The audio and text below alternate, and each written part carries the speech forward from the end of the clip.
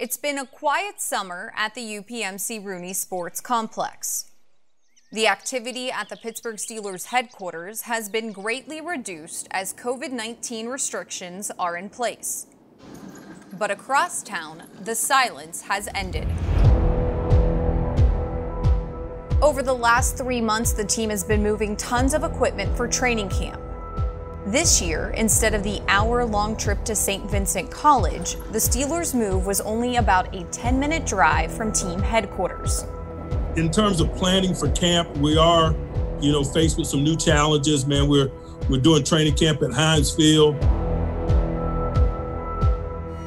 We're gonna have a hardcore plan, but we're gonna be light on our feet. It checks a lot of boxes. The grass surface is great. There's ample space to apply the social distancing guidelines prescribed to us by the NFL. We're excited about doing it at Heinz Field. Hey, you know what time it is? The City of Champions. And he's gonna get set. Let's go! Touchdown Steelers. The standard is the standard.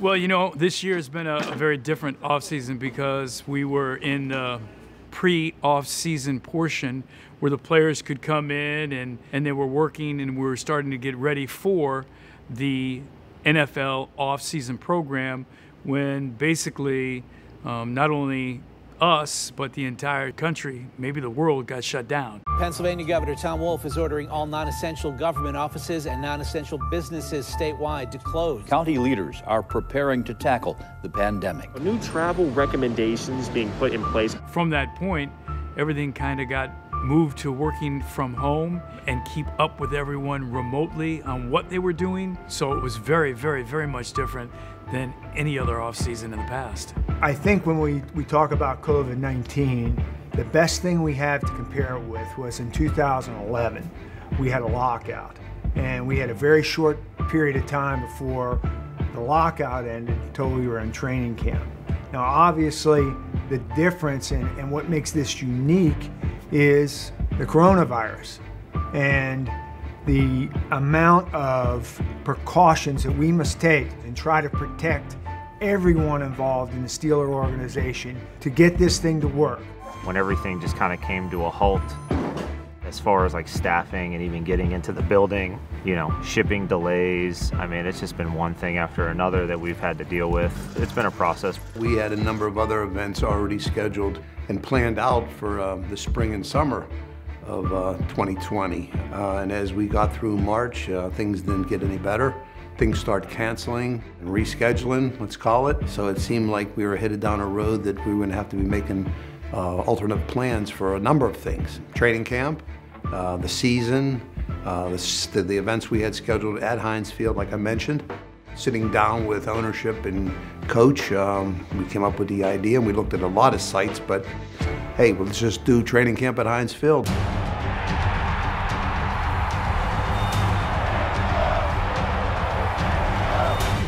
For the past 19 years, Heinz Field has been the home of numerous Steelers milestones. Okay, the bus has 10,001 yards. Hard-fought victories, faces of the franchise, and multiple Hall of Famers. It's a place where we honor legends of the past, welcome new talent, and a resurgence of a dominant defense.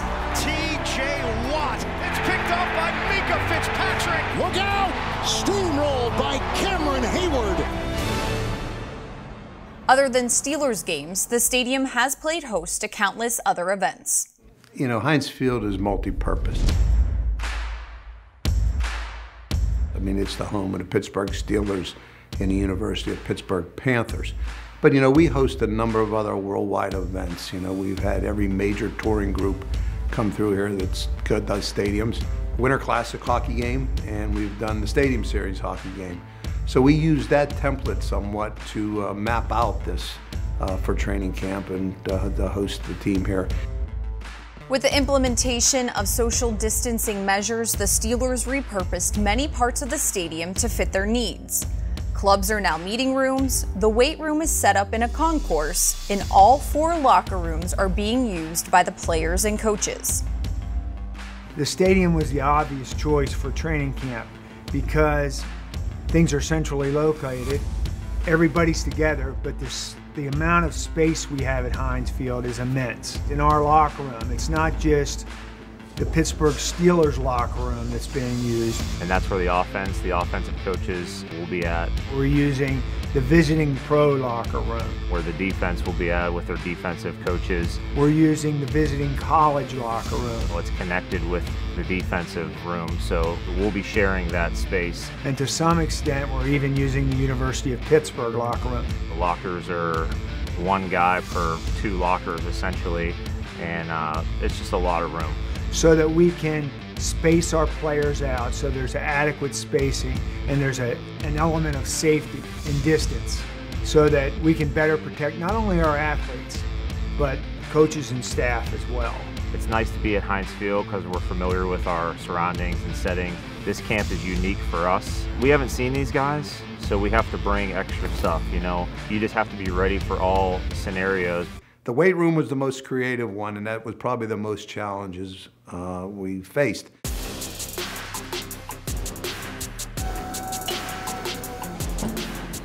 The process of training camp and having a training camp at Heinz Field from a weight room standpoint isn't bad at all. This area here from that gate is kind of going to be open. That's why I say this looks kind of like a galley-style kitchen. Racks over here, dumbbells over here.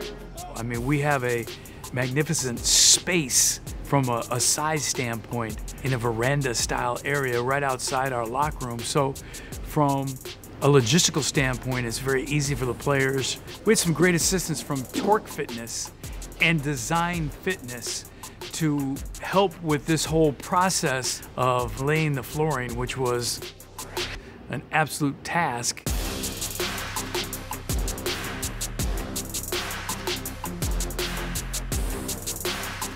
Nate Fietner came in, Randy Fietner's son, and he was there helping laying flooring down. I mean, it was a massive event to lay down that amount of floor, expediting flooring, expediting equipment. We didn't have to take our racks and try to move them. Everything else is ready to go, it's set.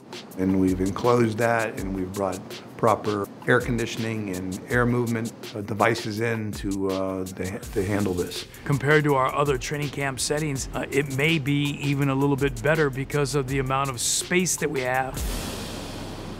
While the trainers, equipment staff, and weight room are benefiting from more space, the field crew has to figure out how to do more with less. We only have 90,000 square feet, just a little over 2 acres, where at St. Vincent we have just over almost 5 acres. So we have to have it all ready all the time. You know, we can't hide an area. We're going to use the whole area. Chris has done, and his staff has done a terrific job maintaining this field through this hot summer we've had, and it's played perfect out there right now. We were in the hottest stretch in Pittsburgh since 1995. That's really challenging when you're growing cool season grass. We're growing Kentucky bluegrass, so September, October, that's going to be when this grass really has its, best time. So right now we're just trying to make sure that we reduce all the stress we can. I mean, if it can get back down in the 60s and for the nighttime temperatures, that would help out tremendously. Credit the coach and his staff, they've adjusted. They're going to use the one field, but they're going to divide it into different quadrants for the different groups to practice in. Yeah, this will be our makeshift tent from training camp where we have all our equipment. Most of these bags will get placed outside on the field depending on where we have the positions at. So they'll typically stay out, but any of the soft bags we try to keep underneath a tent or a covering so that they don't get soaked when it rains. It's going to be an adjustment for those guys not having as much space. It's a time of change. We all got to do things differently, and I think they'll adjust and handle it well. Through all of the preparation and changes that come with holding training camp at Heinz Field, safety remains at the top of everyone's agenda. To keep our players safe, players and coaches, the NFL has put together an extensive protocol. This protocol, and using common sense, social distancing, wearing a face mask, washing your hands frequently, using alcohol-based hand sanitizer, and not coming to work sick. These are things that, even though we have many, many protocols, cleaning protocols, the most important things are the things that we do in our daily lives to protect yourself from COVID-19. Cleaning has always been a priority for me and my staff, but now it's just the frequency of it, you know? We are cleaning every day, numerous times a day, and especially with laundry, we have added disinfectants in the wash and the softener and detergent, so it's just gonna be an all-day cleaning event. From day one, there's been deep cleaning the building on a routine basis. We have sanitizing stations throughout the building. We have proper signage everywhere. We've also changed everything in the building to touchless. All the restrooms and wash facilities are touchless. The NFL has purchased contact tracing devices. GPS tracking device. Staff, coaches, players will be wearing it. If anybody contacts them within 6 feet, it will register that individual has contacted them, how long they've contacted, and how many times that day they've been in contact with that person. So should we have an issue where someone is COVID-19 positive, we can trace that individual. One of the ways you can wear the GPS while you're practicing, this is a wristband, it has a pocket here. You just slide that GPS in and put it on and you're good to go. Technologies change from year to year, and you know, we keep up with that. But as far as dealing with COVID right now, the Oakley face shield that came out, it kind of goes at the bottom of your face mask in conjunction with the visor to, you know, decrease the transmission of droplets and, you know, spit or anything like that. One, it is not mandatory, it is recommended for right now. You know, as we approach this, the quality of our medical services should be unchanged. We plan on providing the exact same high quality, best medical care available in Pittsburgh, no matter where we're located.